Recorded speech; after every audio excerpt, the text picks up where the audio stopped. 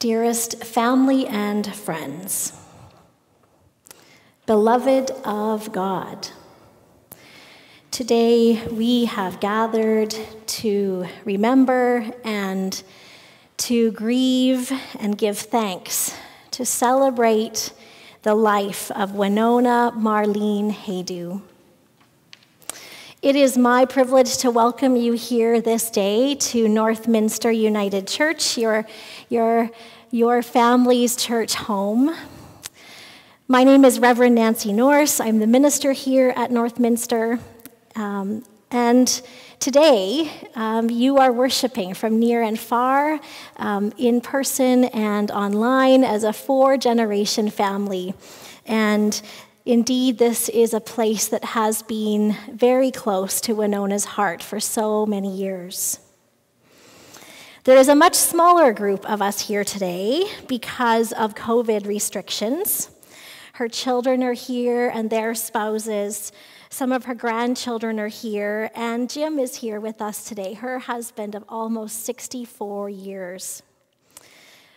We need to all take a moment to just imagine this space overflowing with all of her extended family, her church family, her friends, her neighbors, had this not been during a pandemic.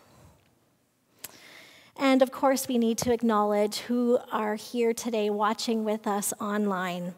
Thank you for being here in this way, and we invite you, if you are able, to leave a comment on the Facebook comment section, perhaps leave a memory or offer a prayer in that news feed so we know that you are watching. I'm going to invite now Jennifer to come forward to light our candles for us here this morning.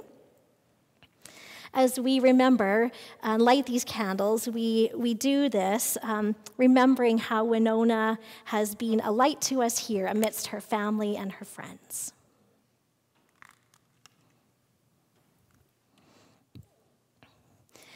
And although Wonona is no longer physically present here with us, the goodness that was unique to Wonona still shines brightly before God and us. As we light the Christ candle, we remember that Jesus said, "I am the light of the world."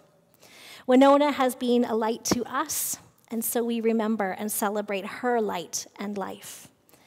And we remember and celebrate the eternal life that is for all of us through Jesus Christ. We give thanks today that she now knows that unending light and life. And we also celebrate what is central in our Christian faith, that in life, in death, in life beyond death, God is with us, and we are not alone. Let's pray. Holy God, creator of all life, whose ways and thoughts are beyond our understanding, we thank you that your Spirit touches our lives in all of life's joys and celebrations and challenges and transitions. We ask in this time that you heal our hearts. Assure us again that eye has not seen, nor ear heard, nor human mind imagined what you have prepared for those who go to you. In our sharing and our remembering of Wonona, help us, God, to express all of the emotions which can be a reality at a time like this: grief, emptiness, regret, thanks, relief. Help us to acknowledge our loss and to offer hope and support and strength and encouragement to one another. We entrust Wonona to you in death as in life. You entrusted her to us. In Jesus' name we pray. Amen. I'm going to invite Tracy now to come forward. Tracy will be singing our solos for us this morning, and all of the music you hear today were favorites that Wonona chose for us to hear. So let us enjoy and remember Wonona as Tracy sings Just a Closer Walk with Thee.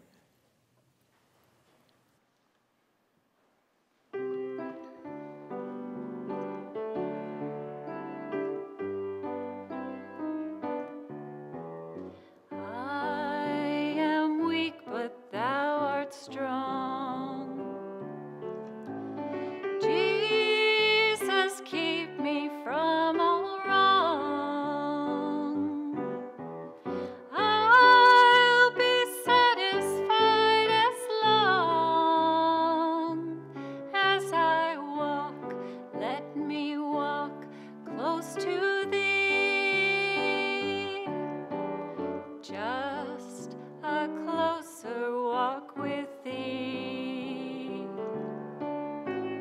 Granted, Jesus is my plea, daily walking close to thee. Let it be, dear Lord, let it be. Through this world of toils and snares, if I falter, Lord, who cares? Who with me my burden shares? None but thee, dear Lord, none but thee.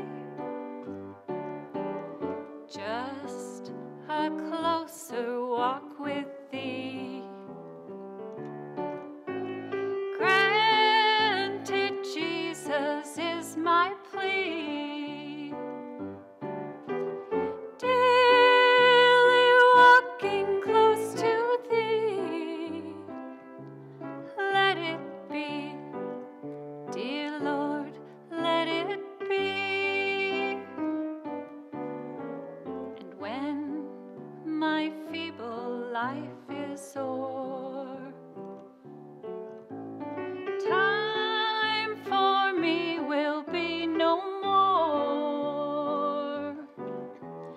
Guide me gently, safely o'er to thy kingdom shore, to thy shore. Just a closer walk with thee.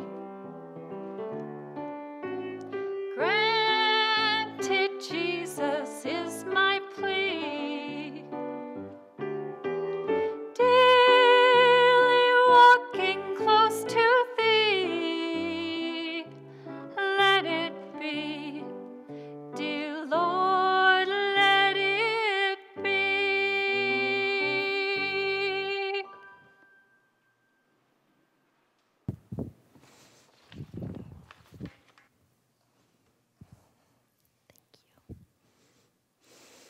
And now for our first scripture reader today, our first scripture reading, Michelle, one of Wonona's granddaughters, will be reading for us.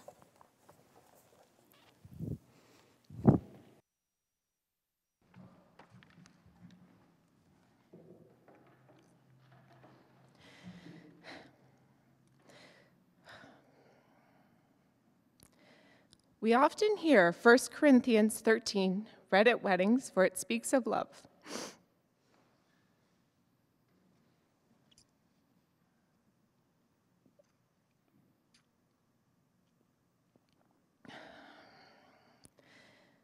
Whew.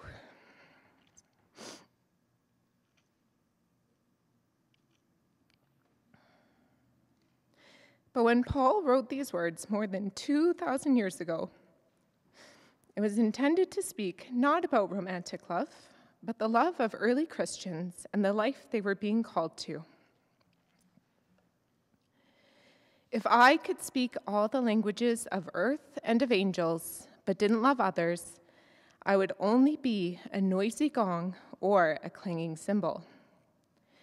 If I had the gift of prophecy, and if I understood all of God's secret plans, and possessed all knowledge, and if I had such faith that I could move mountains, but didn't love others, I would be nothing.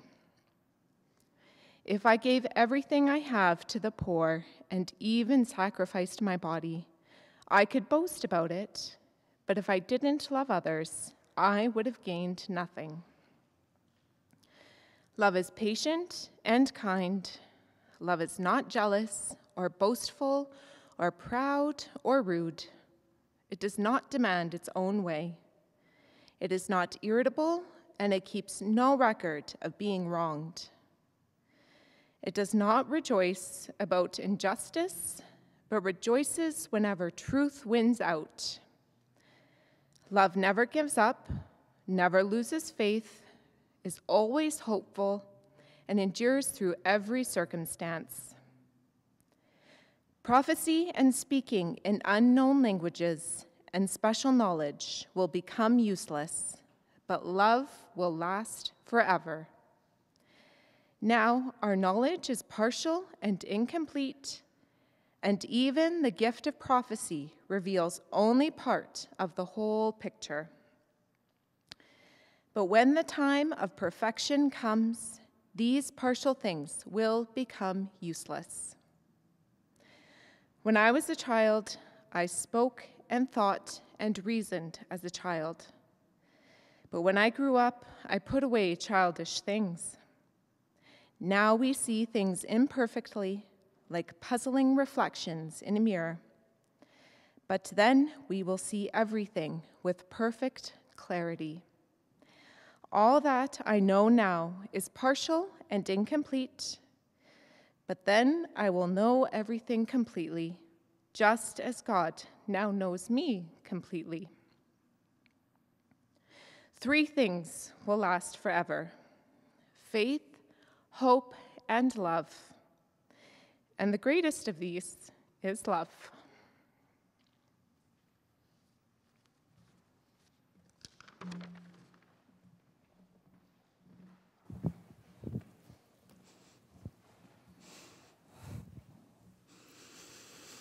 And to help us with our remembering, we invite now Kim, Wonona's son, to share with us at this time.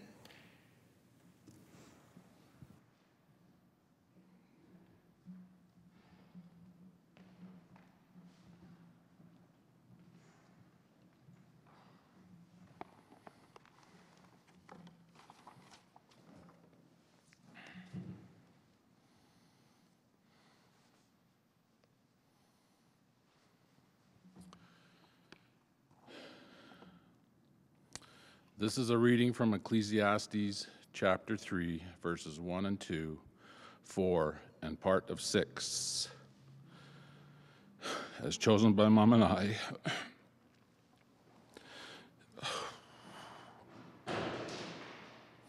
that I will be reading from the Bible that Mom has had since 1956, and it's titled Change of Time. To everything there is a season, a time for every matter under heaven, a time to be born and a time to die, a time to plant and a time to pluck up what is planted, a time to weep and a time to laugh, a time to mourn and a time to dance, a time to keep and a time to let go. I also want to, at this time, acknowledge those people that are watching online. Mom has family and friends in Calgary, her 2 brothers and wives and families in Saskatchewan, and in the Toronto area, a granddaughter, and a cousin of Dad's. Also in Slovakia, all of Dad's cousins are also watching. Mom's impact on people is not only here in Calgary and across Canada, but also more or less halfway around the world. We are gathered here today in this church and online to celebrate the life and memory of Wonona Marlene Haydu, our mother, wife, daughter, sister, aunt, cousin, grandmother, and great-grandmother. She has a lot of hats. So that together we may acknowledge and share both our joy in the gift of Mom's life is to us and the pain that her passing brings. In sharing the joy and the pain together today, may we lessen that pain and remember more clearly the joy.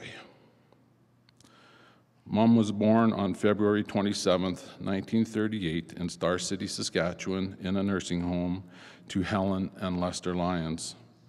She grew up on a farm in the Berlin district, which is just south of Valparaiso, Saskatchewan, with her parents, Helen and Lester, and her 2 brothers, Ron and Barry. Mom attended Berlin and Arpsville Country School and the Star City High School. And in 1954, Mom went to Regina to attend Belfort Tech, which in fact is still in use today. In October of 1956, Mom arrived in Calgary to work at the Northminster United Church, now known as Foothills United, pardon me, and lived with her Aunt Eva and Uncle Till in Northminster until moving into Calgary to live with family friends Jesse and Slim Russell. In 1956, she started working as a teletype operator for the Alberta government telephones, now known as TELUS. And in 1957, Mom married a dashing young man, our dad, James George Haydu Jr. Mom was 83 years old when she passed away on May 30th, 2021 in Calgary.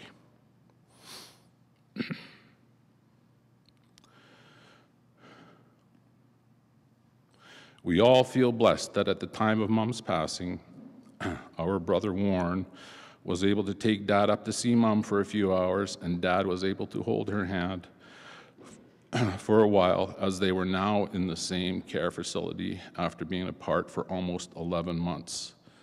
We are also thankful that Lori Ann was with Mom at the time of her passing, so that Mom didn't have to go into her next life without somebody beside her. Wonona is survived by her husband of 64 years, Jim, her 5 children, Kim, Diane, Warren, Wayne, and Devin, and their spouses, Lori, Dave, Sylvia, Debbie, and Lori Ann. Her 10 grandchildren, Michelle, Lindsay, Robin, Adam, Lana, Jennifer, Megan, Colleen, Michael, and Brianne, and 6 great-grandchildren, Evan, Claire, Rachel, Ashley, Kale, Aurora, and 1 yet to be born. It's hard to say goodbye as a family. We wished we could have been with Mom more during the last months and weeks, but due to COVID restrictions, we could not be with her during her time of great need and comfort to give her our love and support. But knowing Mom, she bravely faced her illnesses head on by herself.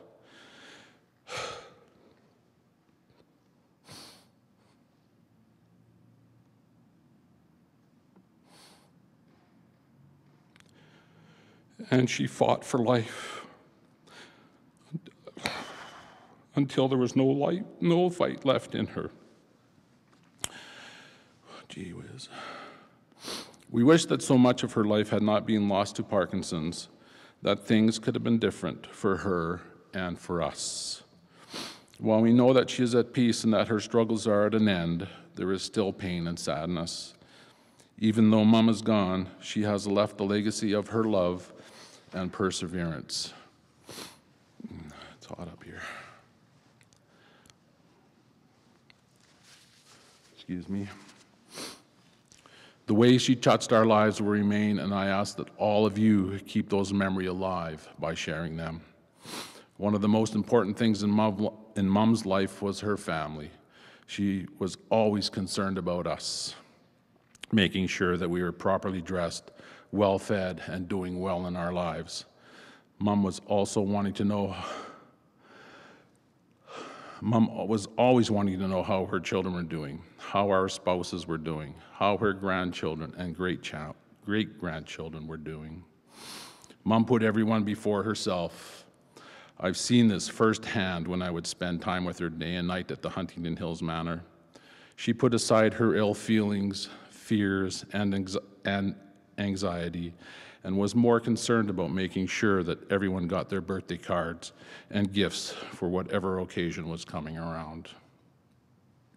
Mom was upset that she may not be able to get gifts for her husband, Jim, for his past birthday. This was very important to her, more important than her own ill feeling. And we as a family made sure that Dad got gifts and signed a card from Mom, and having Mom know this seemed to put her at ease and a time to take care of herself. Another important thing in Mom's life is this very church, Northminster United. When she was able, Mom always volunteered whether it was serving lunches for funerals, turkey suppers, fall fair, the prayer chain, or fashion shows in the early years of the church that us kids somehow got to be a part of by becoming amateur models and walking across the stage downstairs. And every Saturday night or Sunday morning before church, and I did this last night, we had to polish our shoes. And let me tell you, there were no exceptions on that. Mom was also proud to be part of the United Church Women's Group, which is called the UCW. In this church, as well as other United churches, and was honored to become a lifetime member of the UCW. And we have a picture of that very occasion on the communion table here today. Mom was so proud of her relationship with the ladies in the UCW that on Mother's Day of this year, our sister Diane took cards and gifts from us, Dad, and the ladies from the UCW. Mom pushed aside our cards and wanted Diane to read the cards from the UCW ladies to her first. The words from these ladies, as Diane said, seemed to put Mom at ease, and we are so thankful for that.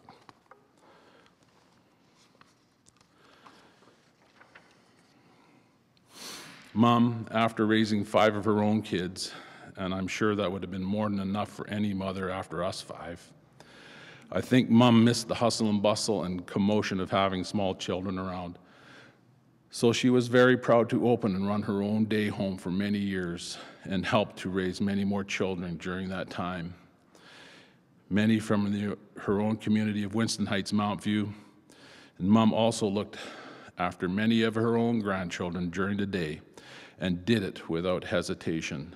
But that's who Mom was, and that's what made her special. She looked after family. And it's amazing to see and hear the stories of the young lives that Mom has touched over the years.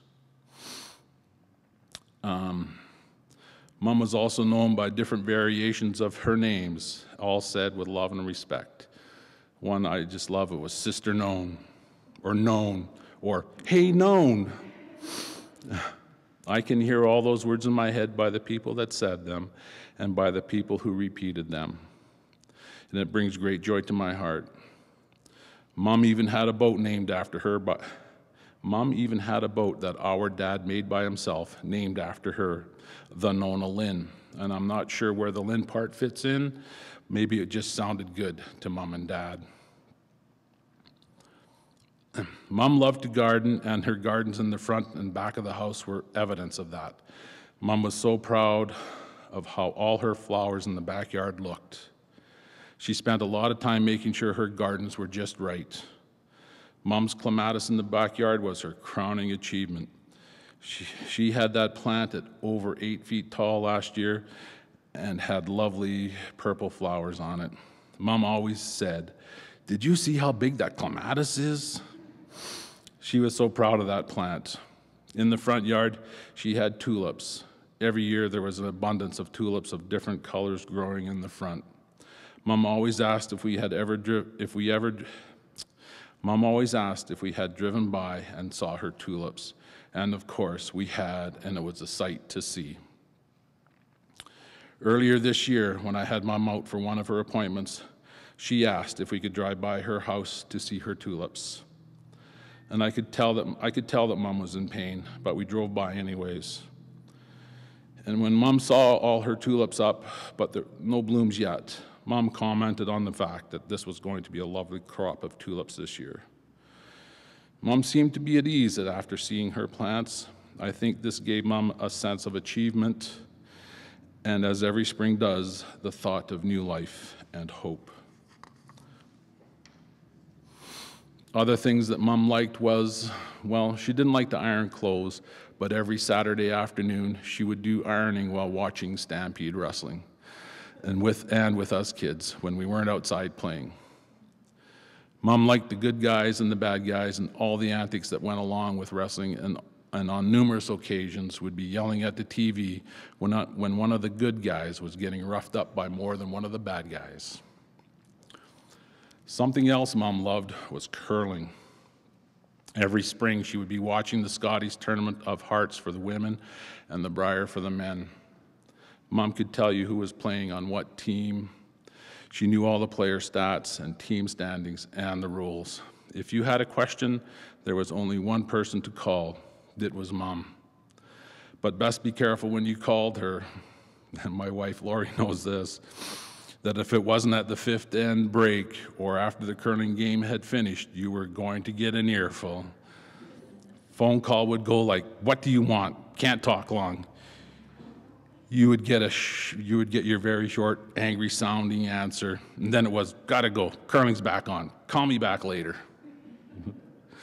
Mom loved that game so much that she spent the entire week at the Saddle Dome when the Briar was here, along with her mom, Helen, and I was lucky that on occasions I also got to go. Mom would also go to Red Deer when the curling was in that city, or to Regina with her mom, and had her brother Barry drive them back and forth from the curling rink every day. Another story that I remember that Mom would tell us is the time when her brothers, Ron and Barry, while she was babysitting them on the farm, locked her in the root cellar. And the two of them went off and did whatever it was they were going to do, likely riding horses.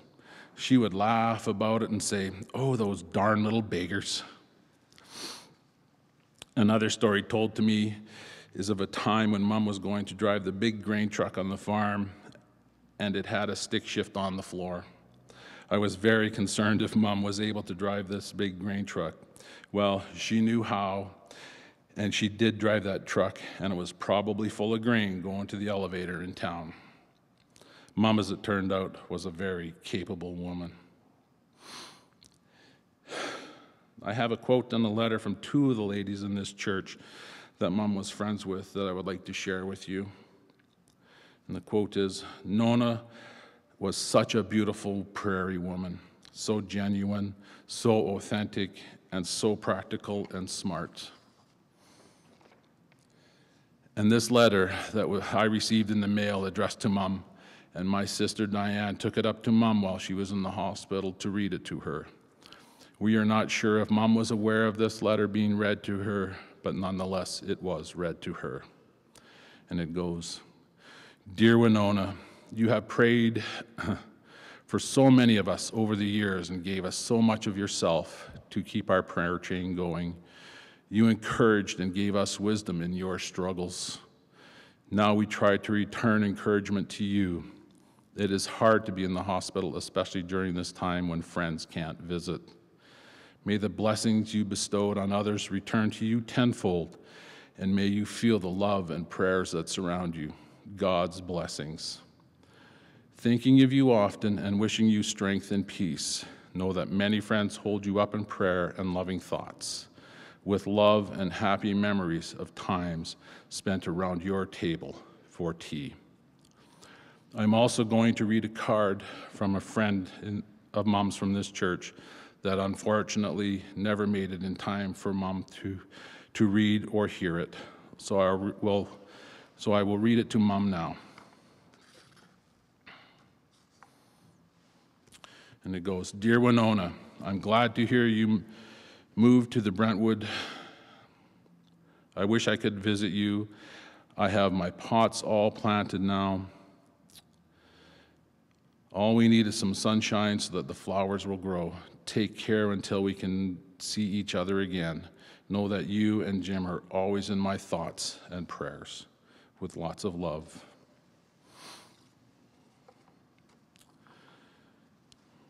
It's stories like these, quotes, and letters, and the cards of condolences that we have received that we all hold dear to our hearts, that will remind us of the kind, loved, and loving, capable woman that Mom was.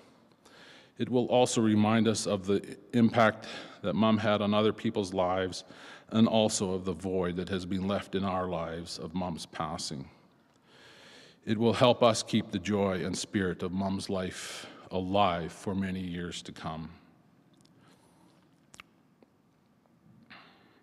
In the 2 months before Mom's passing, while Mom was at the Rocky View Hospital, our sister Diane was the only one allowed in to see her and be with Mom due to COVID rules.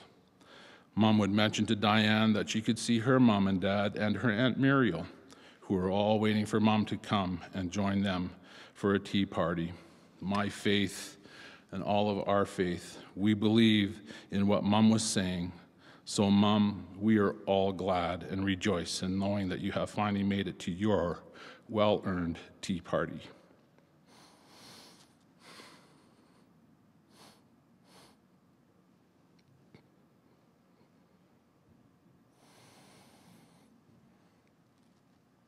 Even though we are sad and grieving at your passing, Mom, we all rejoice in knowing that your pain and suffering is now over and that you will enjoy eternal life in God's kingdom.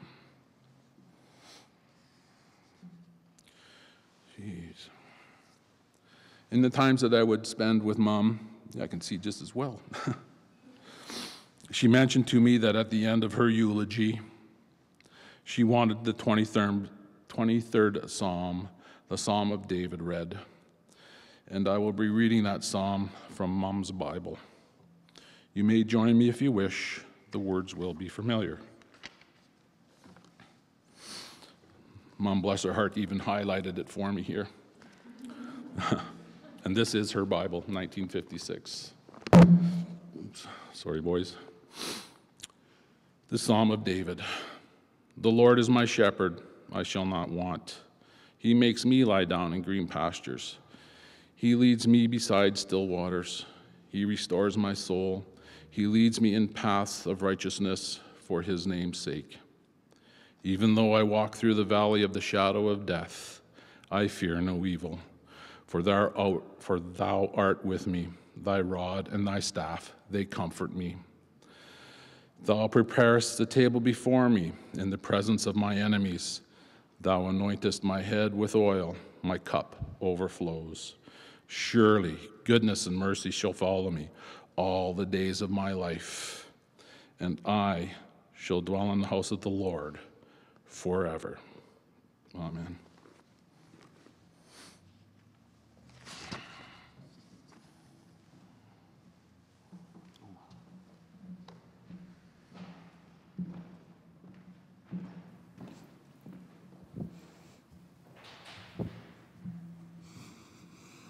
Thank you, Kim. And another scripture reading in our time together is read by Lindsay, a granddaughter of Wonona's.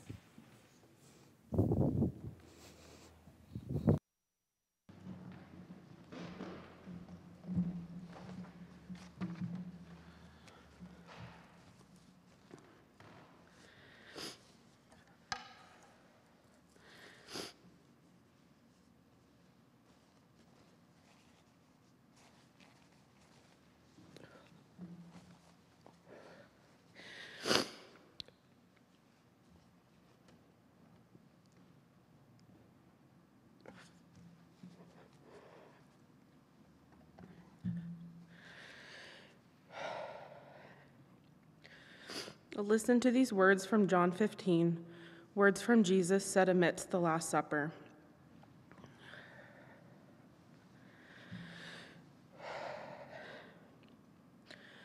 This is my commandment.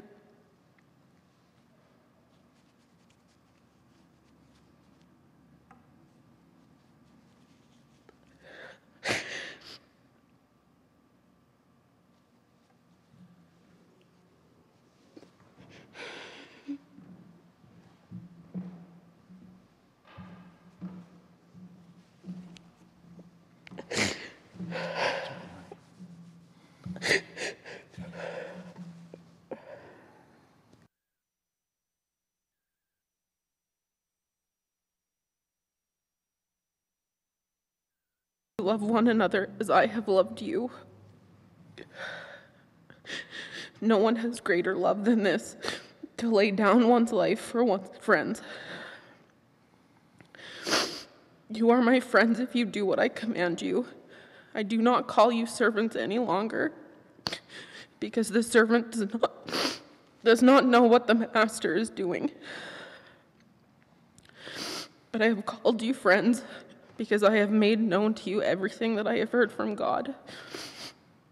You did not choose me, but I chose you. And I appointed you to go and bear fruit, fruit that will last, so that God will give you whatever you ask in my name. I am giving you these commands so that you may love one another.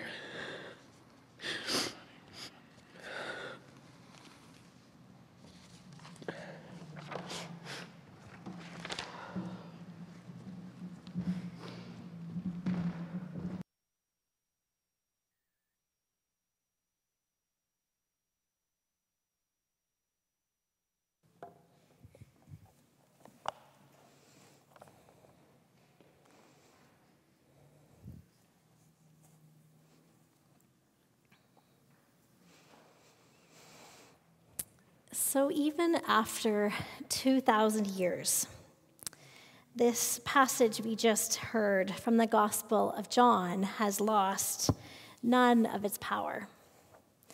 The setting is the Last Supper, and there's this sense of urgency as Jesus is saying goodbye to his friends.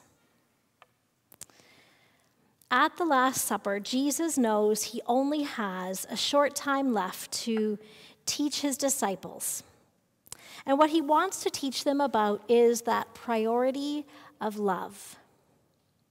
And so Jesus teaches them about that priority of love in his actions and in his words. He teaches them about the priority of love when he gets down on his knees and he washes their feet, the feet of each disciple. And it was this care-filled, nurturing moment between Jesus as he washed their tired, achy, dusty feet.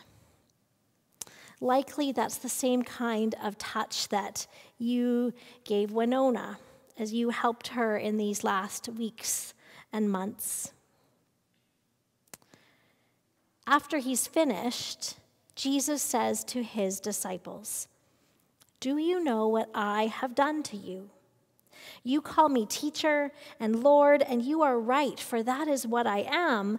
So if I, your Lord and teacher, have washed your feet, you also ought to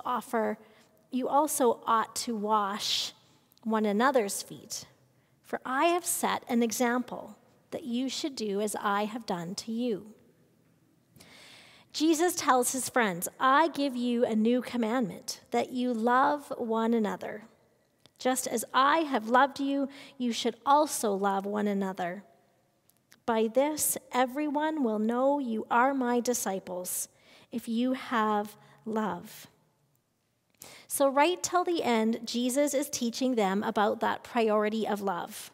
And those who followed him continued that priority. And we heard that in the first scripture we heard this morning from 1 Corinthians, that the greatest of these is love, it says. Of course, it's hard for the disciples to accept that Jesus was going to die. In the midst of their sadness, though, and their fear, Jesus promises them that death will not break the love they have for one another. That death will not break the love they have for one another. Remember those words, love will not break that love that you have for each other, that Wonona had for you, that you had for her. Jesus promises that he is going ahead to prepare a place for them. Jesus tells them that they know the way to the place that he is going. And by Wonona's faith, she knows that place as well. Another story from the Bible. Do you remember Mary and Martha? The story of Mary and Martha, and I think the life of Wonona, tells us some things that are very important about the life and the priority of love. Along with their brother Lazarus, they were very close friends with Jesus. There's a story about the two sisters in the Gospel of Luke. Jesus is visiting the home of Mary and Martha, as they would have been together in many occasions. Martha's trying to be a good host, so as Luke politely puts it, she was distracted, it says, by her many tasks. You can imagine her busyness, getting everything just right. Meanwhile, her sister Mary sits at Jesus' feet listening to his teaching, and not lifting a finger to help her sister. Finally, Martha can't take it anymore, and she complains to Jesus, "Lord, do you not care that my sister has left me to do all the work by myself? Tell her to help me." Pretty reasonable request, right? You've all hosted many large gatherings as a family, so you can likely relate to the many tasks associated and sharing the workload. But Jesus says to her, "Martha, Martha, you are worried and distracted by many things. There is need of only one thing." And Mary has chosen the better part, which will not be taken away from her.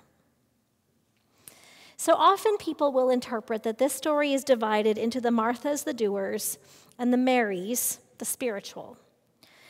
But that can't be right, can it? Because we're all called to be doers and to be spiritual. We saw that as a perfect combination in Wonona's life. The story of Mary and Martha is really just about priorities, of staying centered on what is so important in life. It's a story about the priority of love of Jesus and love of one another. And Wonona was certainly a person who understood that priority of love.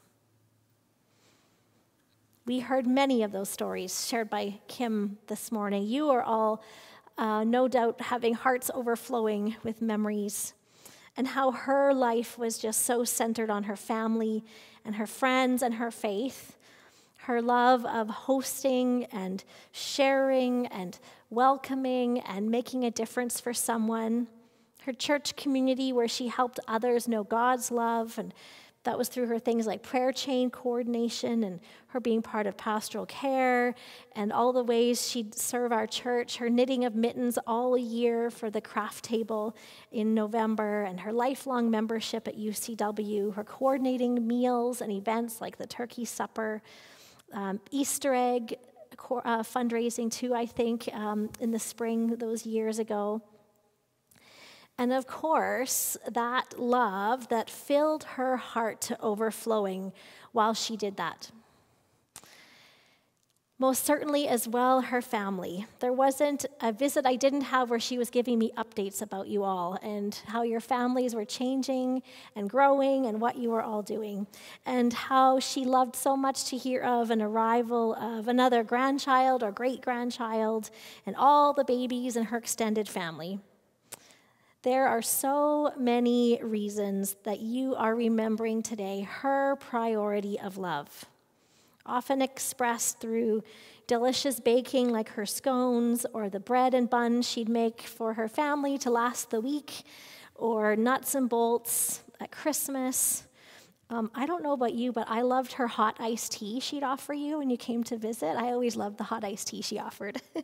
But just those little ways and those committed ways and those creative ways that she showed everyone she knew that priority of love in her life. So there's so many ways that we're celebrating today her love and care for others.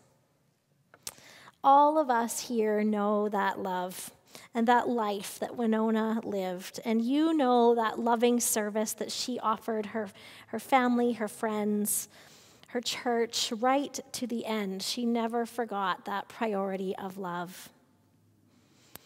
Wonona's long journey, her life journey on earth, has come to an end. And she's in that place prepared for her by Jesus, experiencing the fullness of God's love. For us, however, that journey continues. That life and teachings of Jesus calls us to that same priority of love. And the life and the example that Wonona showed us is that it really is possible here and now to live a life in which the priority is love. Amen. Let's join our hearts and minds together now in a moment of prayer. Let's pray. Eternal and gracious God, we thank you for Wonona. We praise you for the gifts of her life, for all in her that was kind and unique and practical and generous, for the love and care she gave and received, for all that lives on through those who knew and loved her. In this time, God, we hold in our hearts memories of Wonona.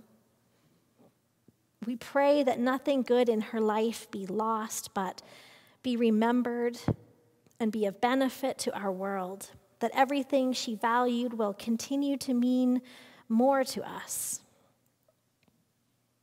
The links of life are broken, but the links of love and longing cannot break. Her soul is bound up in ours forever, and for this we give thanks.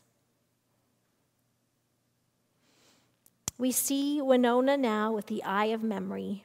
We give thanks that she now lives with you, God, gathered in your embrace, the journey ending in the place we call heaven.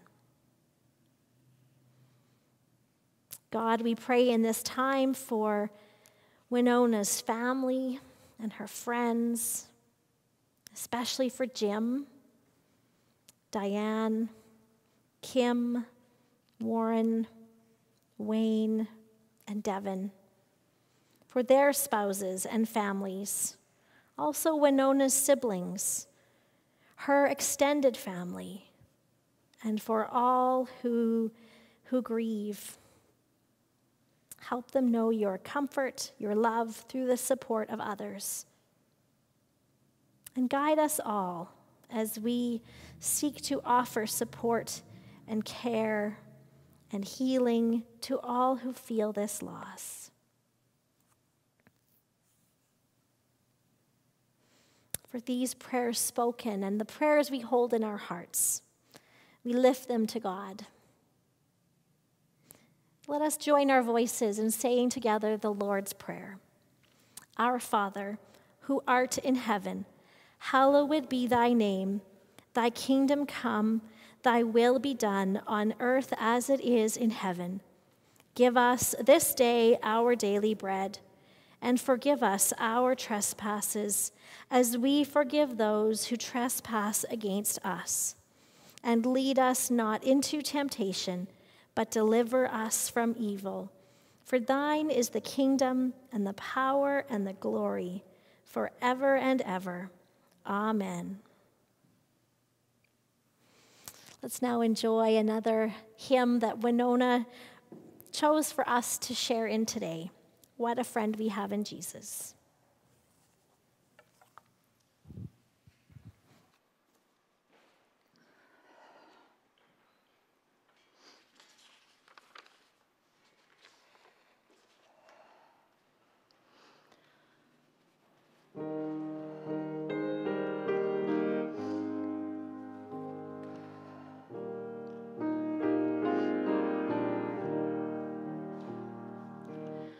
What a friend.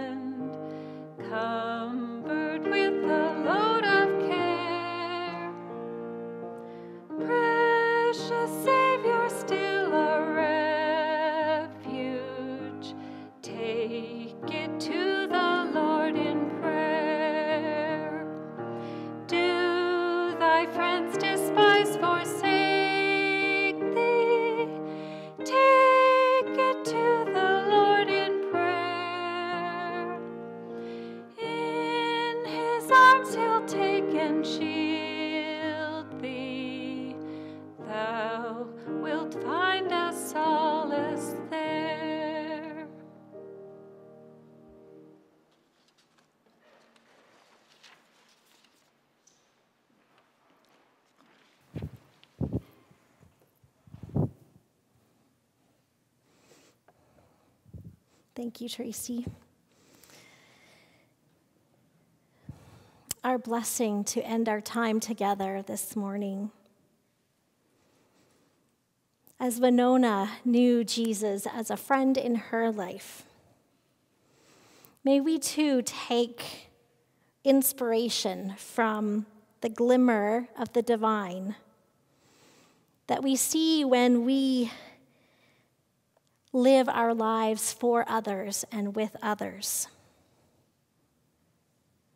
We do this and know this same inspiration today, especially as we remember the life of Wonona Marlene Haydu.